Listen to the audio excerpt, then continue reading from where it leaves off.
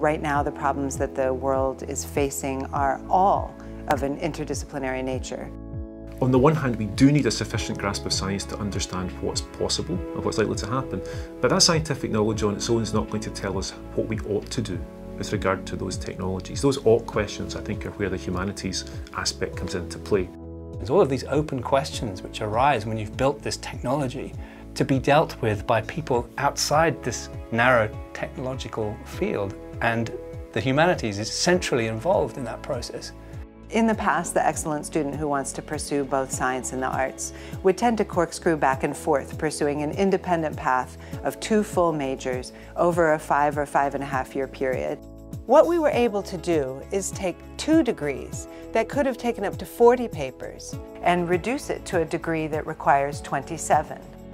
I really enjoy the balance between doing science and writing out lab reports and then playing music.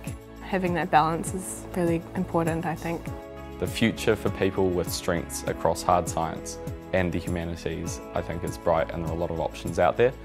The road to employment security does not require you to make an accurate prediction of what sorts of jobs will be available when you graduate. So you're really better prepared if you follow your passions and you develop yourself intellectually.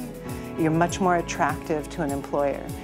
Getting a degree that is across both arts and science in 4 years means you can get a solid base that employers will respect, that gives you the skills that you need to understand the world and to change it in a short time frame. I think that's fantastic.